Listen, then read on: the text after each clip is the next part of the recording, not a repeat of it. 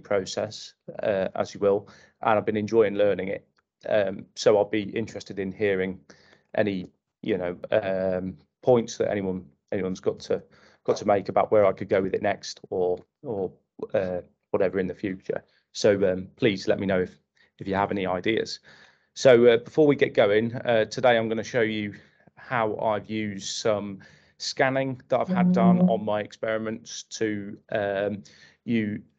create a sampling point map, and then I'm also going to show you how I've used spatial georeference sampling to and then do some analysis on that, basically to show yield data spatially within large field experiments. So before we do that, I'm going to give you a quick overview about my PhD and what the aims are and where I want to go with it, basically. So the title is A Systems Level Evaluation of Conservation Agriculture within the UK. Now, for those of you who don't know what conservation agriculture is, it's a farming system that's predicated on 3 management principles. So it's minimum soil disturbance, which is zero tillage, or direct drilling as it's known. So it's permanent soil organic cover with crop residues or cover crops, for example. So they can either be living residues or dead residues, and then a species diversification of the crop rotation as well. So it's many variables, and it's a whole farming system. So evaluating whole systems is challenging for a lot of scientists, and coming up with methodologies to take all that variation into account is something that's a challenge. So it has been widely cited that this farming system, conservation agriculture, has some yield losses attributed to it, especially in the first couple of years. And however, a couple of many studies that look at this only really run for 2 years, and there's evidence to suggest that there's a transition period of at least 5 in some cases. So and those negative effects are not present later on, up to 10 years later. So we need to consider not only short but long-term implications as well. And all of these variables that we're looking at here, so minimum soil disturbance and crop residue management, they have a large effect on other variables within the field as well. For example, IPM, for example, weed, pest and disease control programs, as well as fertilization and spray plans, etc. These are all need to be changed when transitioning to zero tillage systems, and it's the farmer mindset which changes as well. It's not just the machinery, and it's not just the way crops are planted in the field. There's generally a lot of other changes that which go on when these. Sorry for the scrappy presentation, but so generally what is found is that previous experiments have been confounded by variation in agronomic practice, and scientifically, whilst minimising those variables that change in experimentation is good practice, it's not that relatable to field systems, and in some experiments, generally when we're looking at farming systems, one management or sometimes both is performed in a suboptimal way, which is not realistic of field conditions. So the aim of this project is to take a systems level approach, looking at agricultural practice in the UK and implementation of conservation agriculture. So I'm going to talk you through some of the difficulties with looking at this project in some ways. So obviously, in systems research, there's many confounding factors, and you cannot try to break down every mechanism within a whole system. Otherwise, it's no longer systems research, and in many cases, certainly in field experimentation, it's quite impossible to isolate all of those variables. So in a systems experiment, it is the entire system that's the unit of study, and we need to change thinking a little bit from traditional methodologies from that. So my background, I've got background in farming, and one of my main interests sort of academically is on farm experimentation. So the experiments conducted at a commercial scale on commercial farms, and in some cases in collaboration with either farmer groups, agronomists and farmers. And there's several cited benefits to this: knowledge transfer, etc., and also relevance to the industry in terms of machinery used, the environment and the scale. So some of the results from this can be quite useful. And it also, and this is the main point for today, it can also allow for spatial variable analysis of in-field characteristics, which sometimes traditional experimentation cannot do in smaller plots. For example, farmers have to battle large-scale field variation regularly and have to account for that in their systems across, not only in the field where variation can be very high, but at farm level and then even wider. So when designing on farm experimentation, what we really want to do is minimize the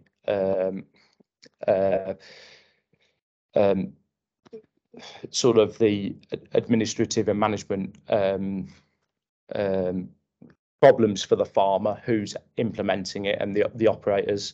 So this is it should not disrupt crop management operations. It should be flexible, simple, etc., and minimize the economic risk.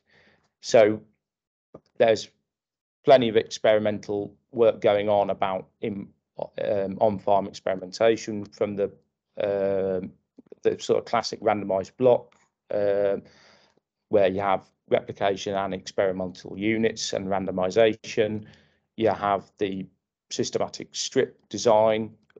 So on the left-hand side, this is my left-hand side, the field shots. There's these whole tram lines. So each experimental unit is 24, 36 meters wide, with a tram line in the middle, and then the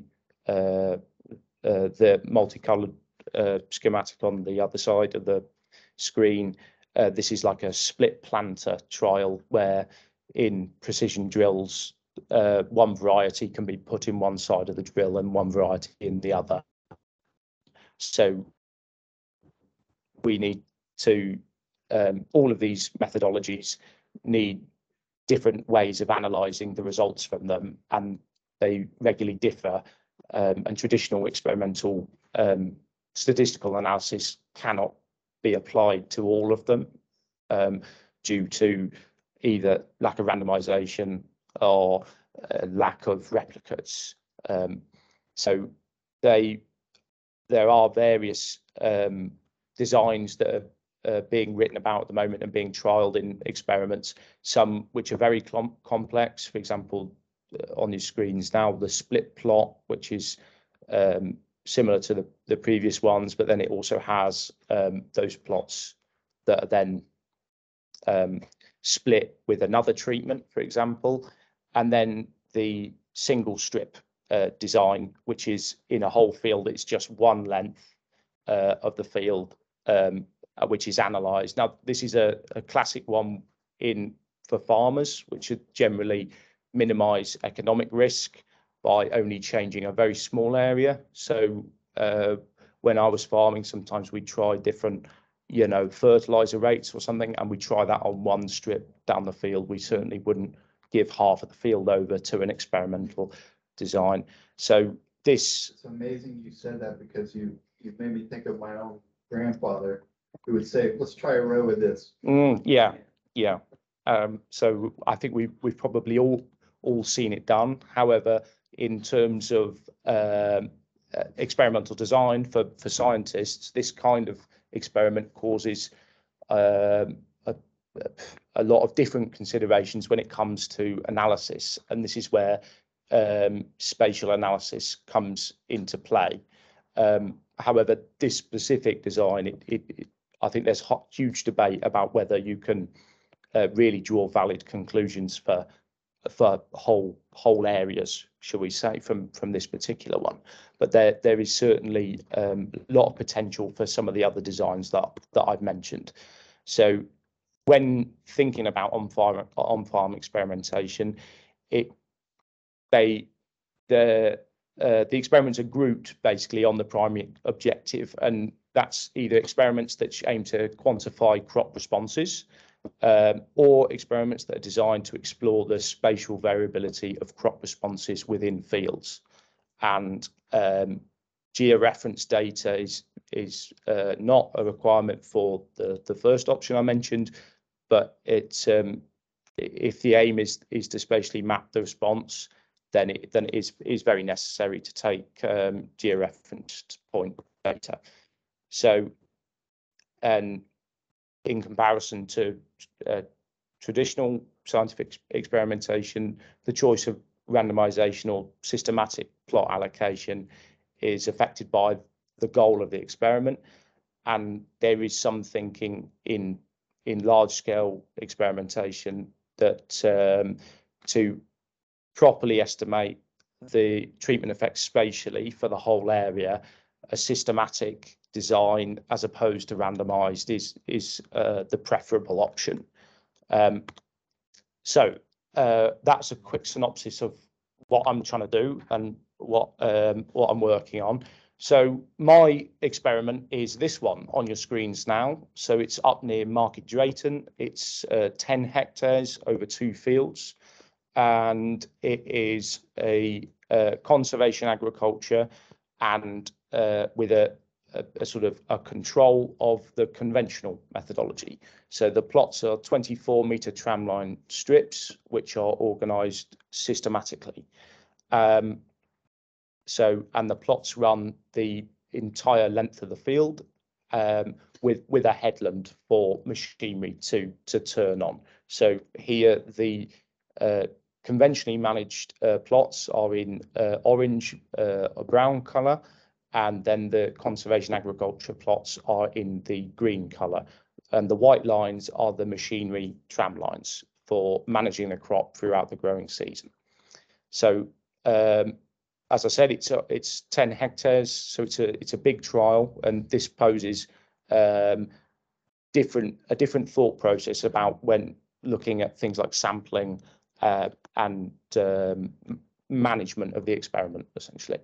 So this is what it looks like in the flesh. So we've got the tillage on the right-hand side of the screen, and then the zero tillage, the conservation agriculture, on the left-hand side of the screen.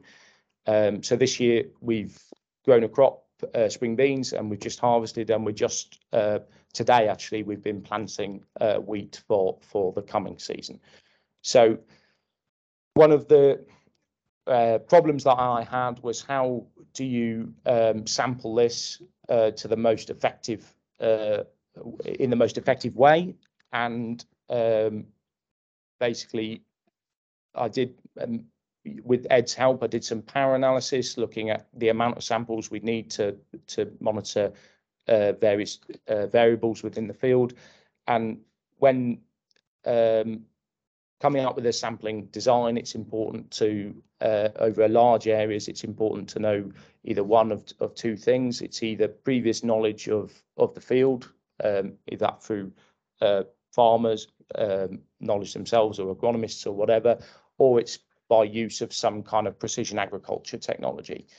Now, fortunately, we had both of these available to us. The farmer who I work with, Martin, who has good knowledge of these fields, he told me that the areas where he would expect soil textural properties to change, and where traditionally there had been higher or lower yields in the field. So there was no yield mapping available to me, but he could actually verbally explain that to me and show me the areas where he thought there would be property variance within the field. I also have used electrical conductivity scanning, which can give us indications of changes within soil textural properties.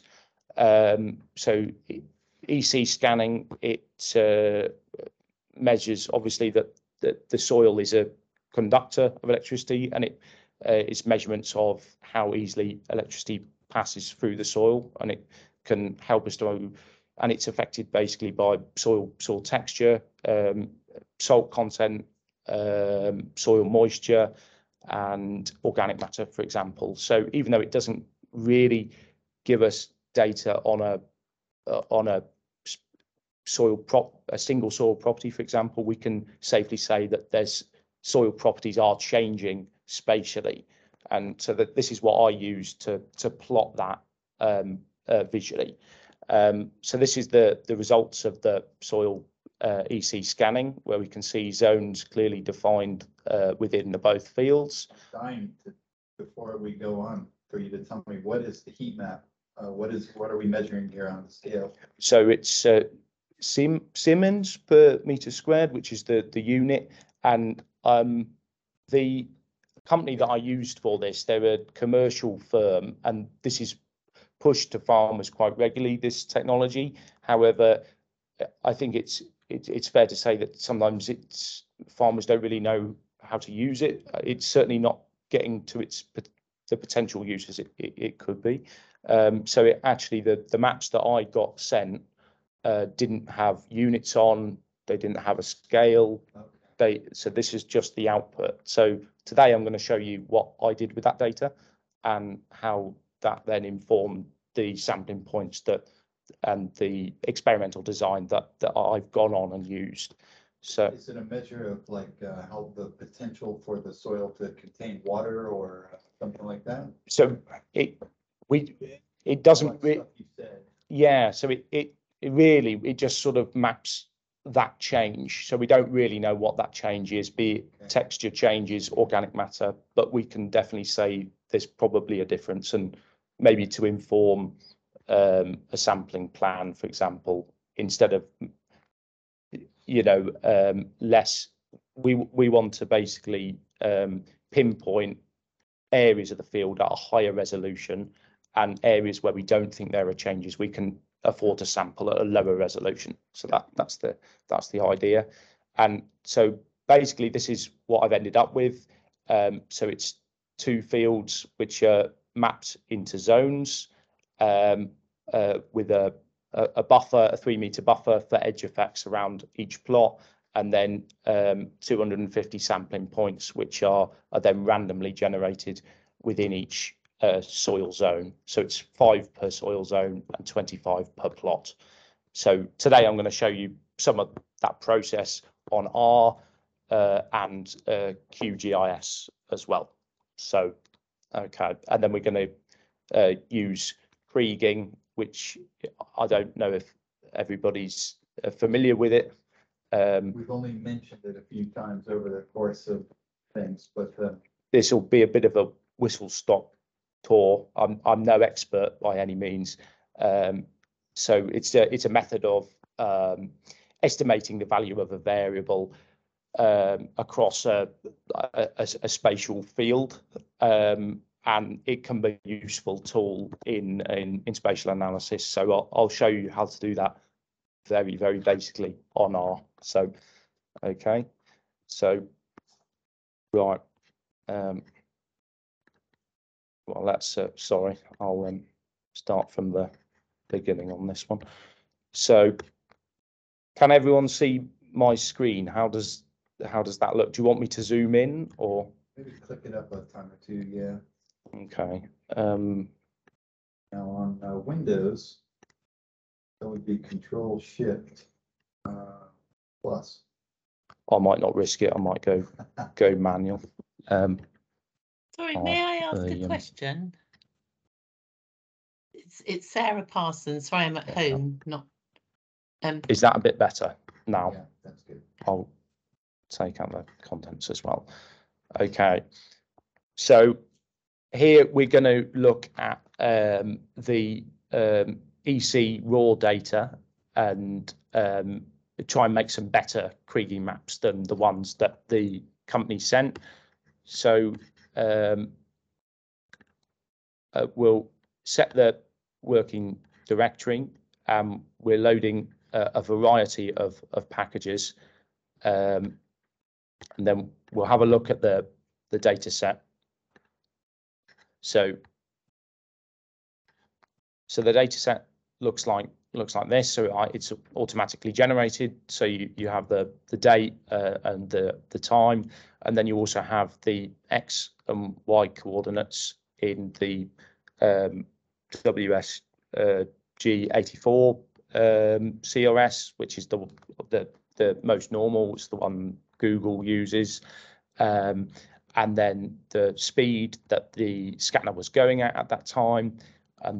I've changed a couple of the column names just so they're easier to understand. So the ones that we're interested in basically are the deep EC scan and the shallow EC scan. So we're just going to have a look at them now. So the first thing to do is to have a look at the point data, just to see where that the points taken are from the right geolocations, and what the data actually looks like. So it's important to visualize that. So I'm just reading in there the title. I'm just being lazy there. The notation on our sometimes is painful for me to do, so I'll just read it in once and then that's it. So the first thing is to read in this data set and plot the X and Y coordinates, and then the points of the deep EC scan, depending on the size of that. So we'll have a look at that, and then if it works, the output. So if my computer doesn't die. So here we can see the point map of the scanning. So with the X and Y coordinates and the point data from the EC scan, with a legend there. May I just ask, this is the data from the company that did the scanning? Yeah. And would you, like as a farmer or an agronomist, would you typically get the data, or did you have to? No, I had to really press them for this. But I would encourage any farmer to do it, because if you pay for it, then you should have it, shouldn't you, really? And then also field 2. And I thought I'd leave this in when it loads, because this is the result of field 2, and this is the importance of visualizing your data, because what we've got here is not a very good point map of my field, but a really good map of the road back to the farmer Martin's house, as the scanner was not turned off. So before we do anything more with this, we're going to quickly remove these outliers. There's probably a better way to do this, but here I'm using the data.table library and then a function to iterate through the data frame by column and row, and then replace values to NA. So here we run this, and there's probably, like I said, there's probably a better way, but I'm just removing anything over certain X and Y coordinates here, and then replacing them. And then this should be the result when it loads. And as you can see, you get a bit of a better map. You still have a tail of where the scanner left the field, but it's enough for us to visualize those. And then we can compare the. I'm getting a few warning messages there, but I think it's just because I removed values, and then you can compare the two, albeit not particularly well.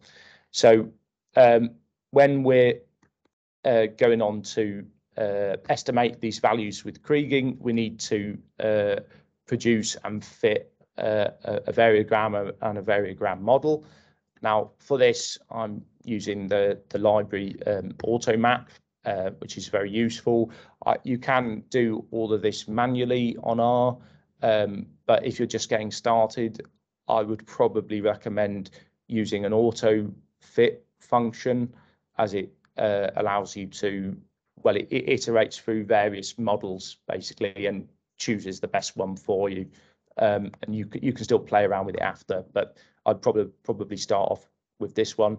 Now, before you start doing any of this, it's important to change your data frames into spatial points data frames, and you do this by specifying the X and Y coordinates here. So we'll do that quickly, and then The coordinates function in AutoMap. yes, I think so. Yeah. I'm getting another warning message about those NA values now, but I don't think it matters too much. So when we look at the class there, we see that it's now a spatial points data frame, and that's what we want. So now we want to plot a semi-variogram, which, as I've put there, it depicts the spatial autocorrelation of the measured point samples.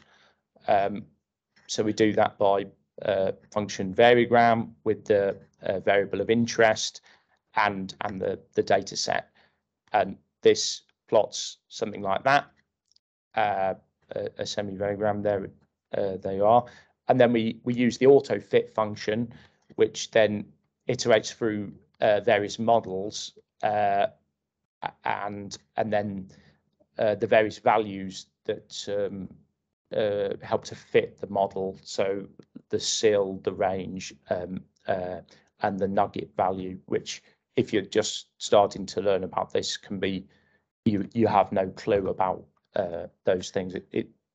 I still struggle with it sometimes, to be honest. So getting another.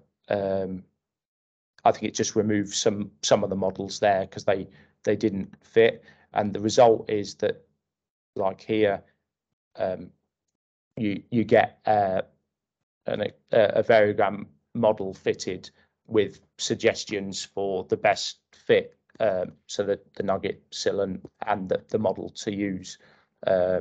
So here, so I think this is a made-turn model. So once the variogram and the model have been fitted and plotted, what we need to do then is to plot the grid area, which we need to estimate too. Now, I did this on QGIS. It quite simple. So you have your plot area there, and you can generate a grid over that by I can't. There we are. By research tools, if it works, and then create grid, and you can specify a point grid and then clip it down to the area of interest. So I have for this bit of work, I have some an outline of both fields, and I generated a grid and then cut it to that size. So we load the grid, which is in this CSV here. So we just have a look at that. As you can see, it's just in a CSV format, so it's the X and Y grid coordinates, and that's it. Now it's in a different coordinate reference system, so we quickly have to change that, and this is the library SF, and here we're just specifying where the grid coordinates are, and then making a new data frame and changing the CRS to the one that I'm using for my project. Now, I don't know too much about this, but someone recommended it to me that I used a local CRS some think it's maybe slightly more accurate. Again, I think that might not be strictly true, but so I'm changing this from the WSG 84, which is used a lot, and I'm using the British National Grid for mine, but I think it doesn't really matter either way. So here you're just transforming the CRS in a data frame, and then you're assigning those new coordinates to f_grid. And now that's done, now they're the same CRS, you can then plot the point grids. So this is the points with the measurements that we've already got. And then this is the grid which we want to estimate. Okay, and so when we arrange those, you can see there that they're in the same CRS and the area we want to do. So again, I think I've already done that, but we specify the coordinates and then check the class. So they're both spatial points data frames, which is what we want. And now we're getting on to the kriging part of this. So there's, again, you can do this manually, or you can use some auto kriging functions. Probably, again, the auto krig is maybe the way to go to start off with. Although maybe if you manually, there's more options if you do it like that. So here we're running the auto krig with the deep EC scan from the data set CSV DAT, and then estimating over F grid.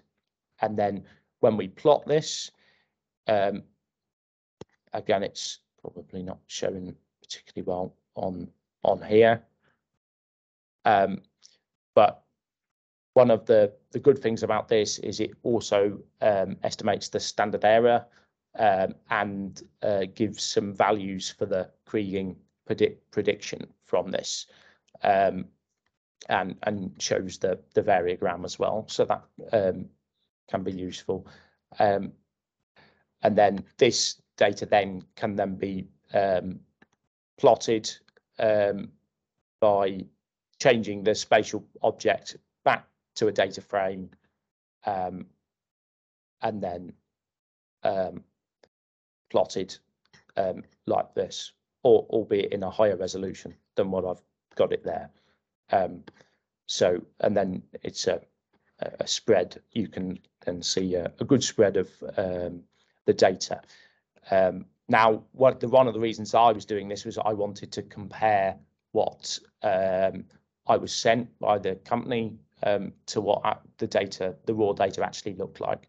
So if we then read these two shape files in, which is the shape files that I had to push the organization to send me instead of just PDF maps of these fields, we can then have a look at the results from my kriging and theirs. So they're using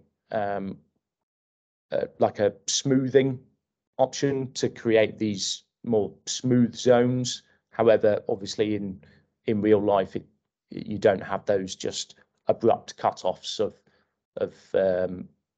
any variable. Do you? It's an estimation at the end of the day, and a horrible color scheme there for you. So that's what I used. And then if we flip back to QGIS, I then used these overly simplified to create 5 soil zones throughout my experimental units. And then I use this to then randomly generate sampling points throughout them within using the soil zone and the plot as factors. So that's how I did it. Now, getting to data collection from these points, we're going to show you how I did that as well, and then some of the results from some of the yield data that I collected. So it's a very, very similar script, to be fair. So I'll just set the working directory and load the data set in.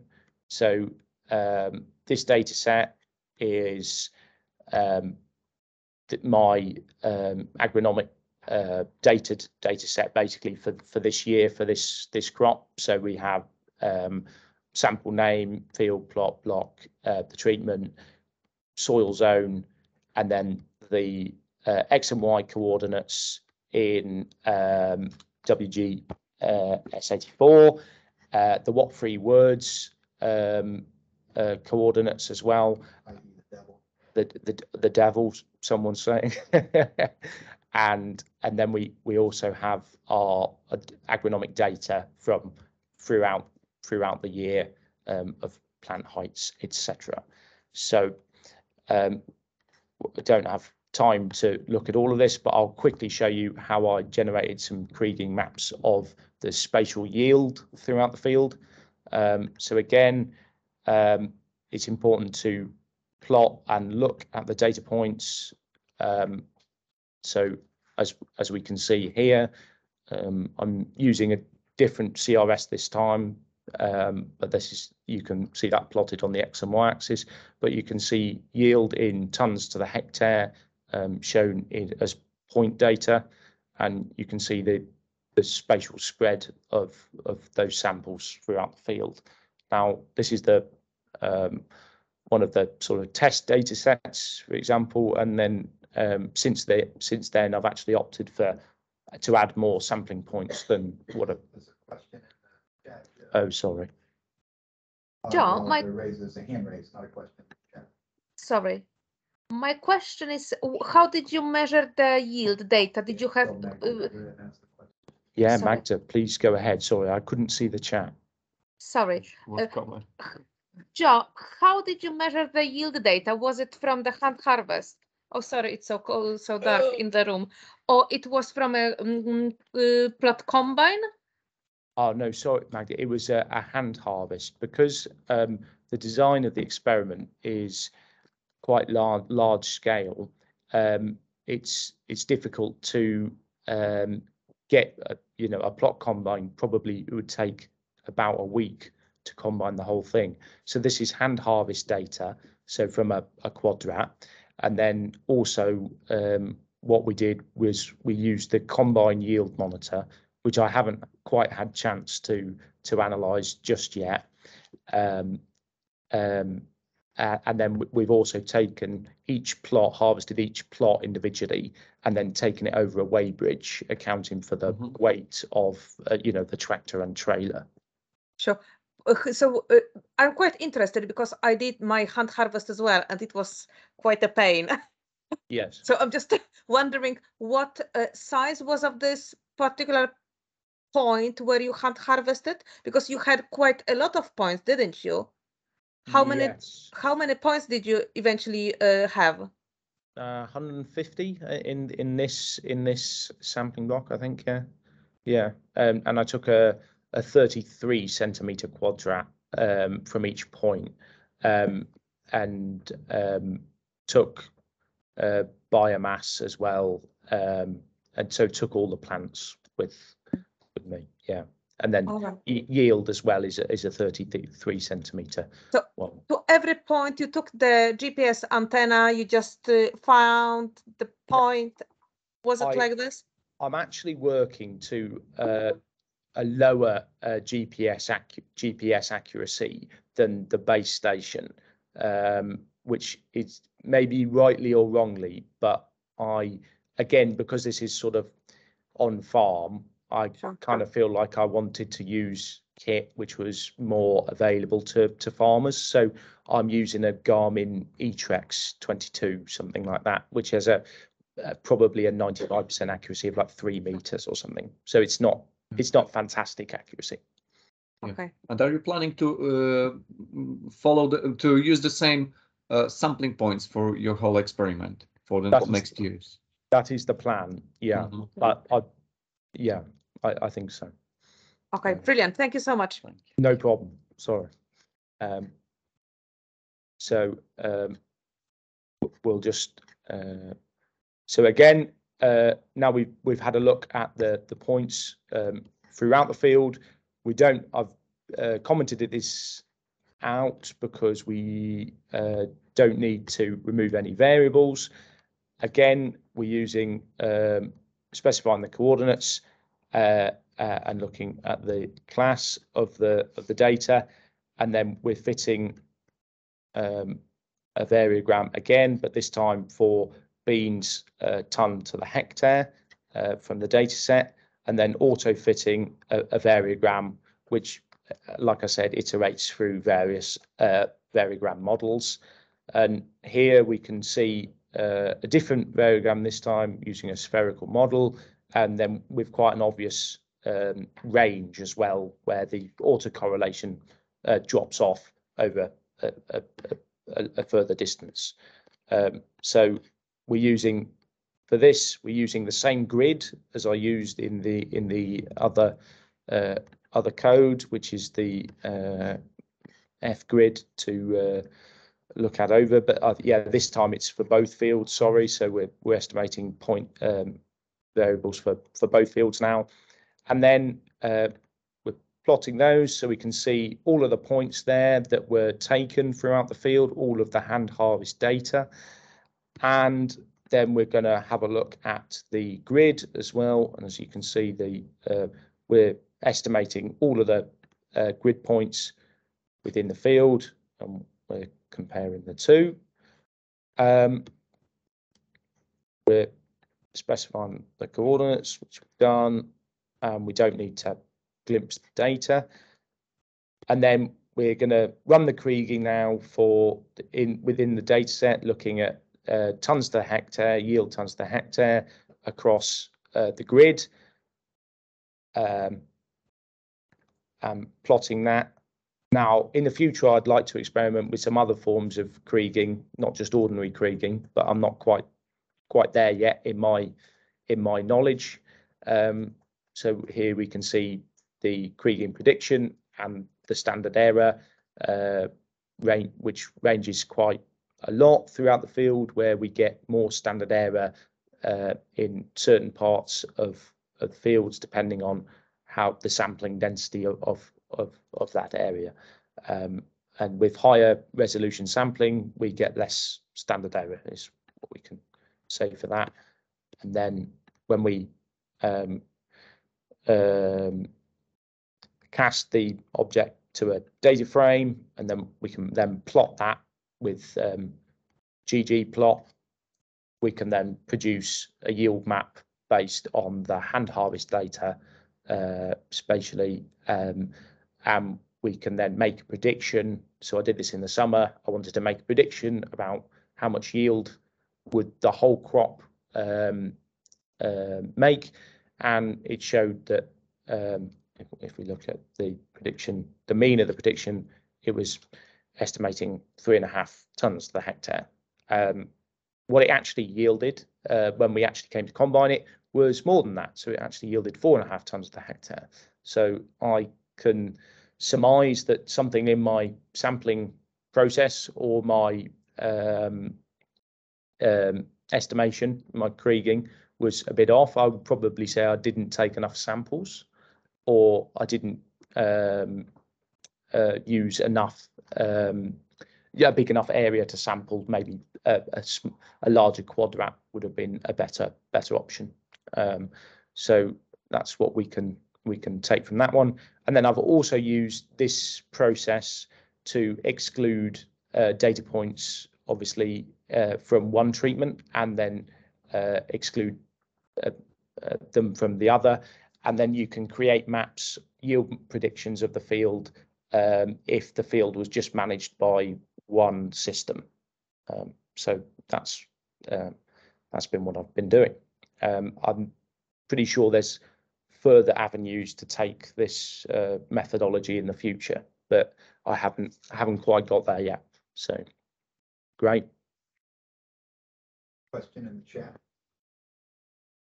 I'll read it out if you can't get to it. It's Oh yeah, I've just got. it's from Matt Butler. Does the kriging assume that 1 unit of lat is the same magnitude as 1 unit of lon? Oh, I think so, but I'm not sure. It does. That's a great question. It totally does. Yeah. It totally does. Yeah. And when we're way far away from the equator, yeah, it biases things a little bit. Yeah.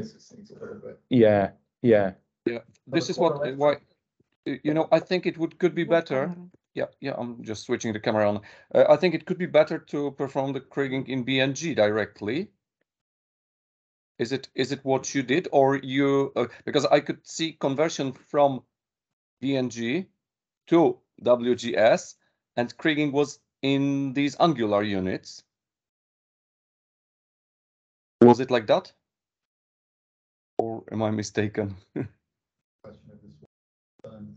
Yeah, I with the EC data, I transformed them that way. Yeah, so it might be it might be were better. The original data, EC data transformed to British National Grid, which is very much which is locally rectangular, locally orthogonal, and has identical units. Was it that case?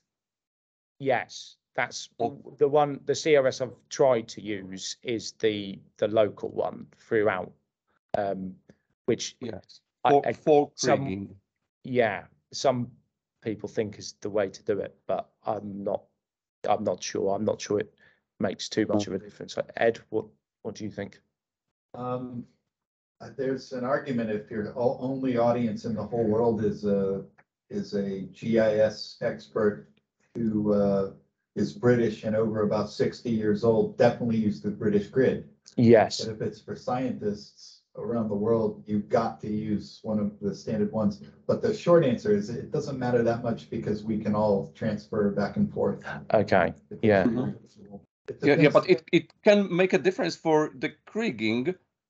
And in terms of the field, we are only thinking locally. So this is the moment when I would be using British National Grid for the whole underlying mathematics of kriging. And I think then we can safely say that the units are the same in both directions.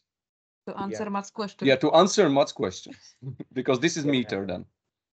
Yeah, I've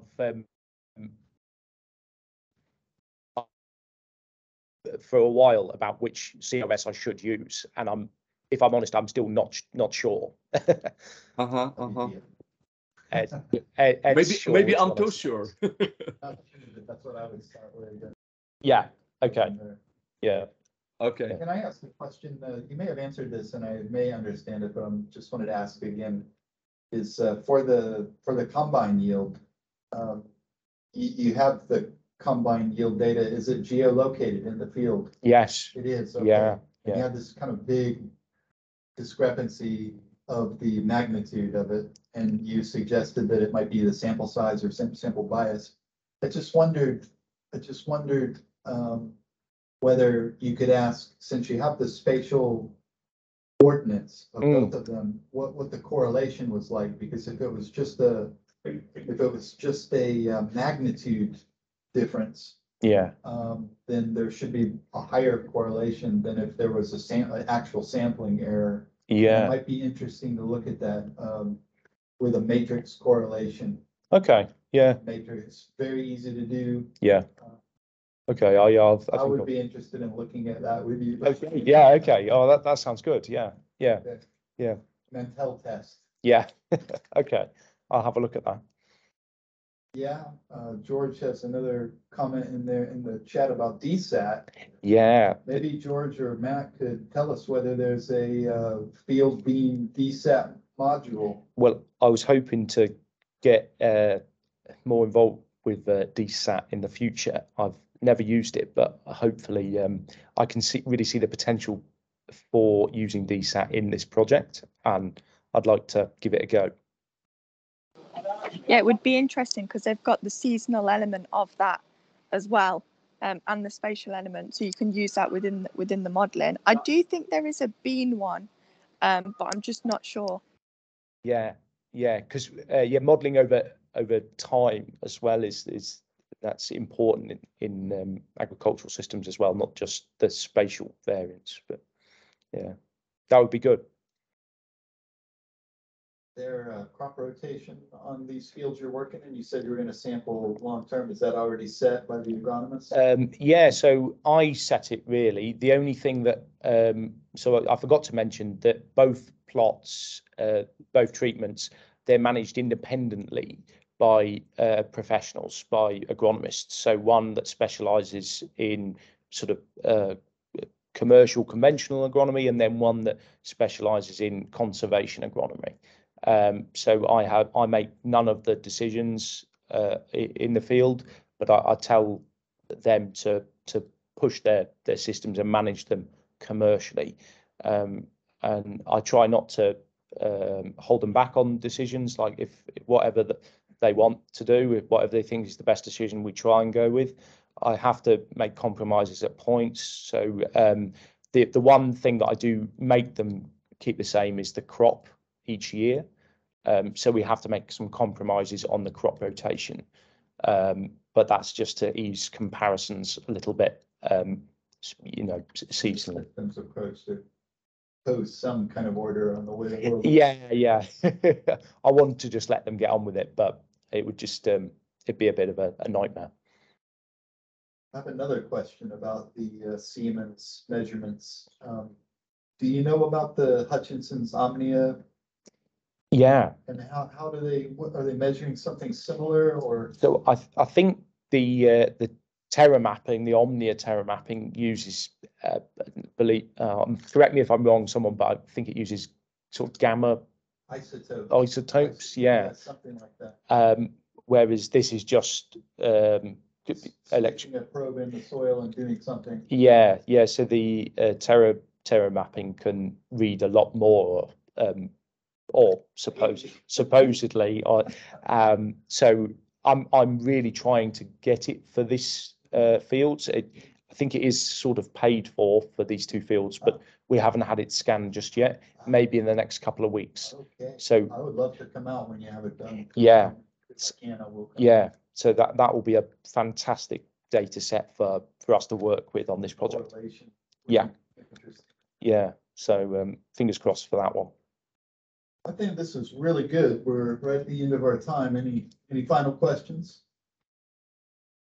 Do you have some files that you can share with us, or if you push them to me, I can share them in the typical fashion? Yeah, I have some files of all of this, so I can send them your way. Any final questions? I'm going to stop the recording here.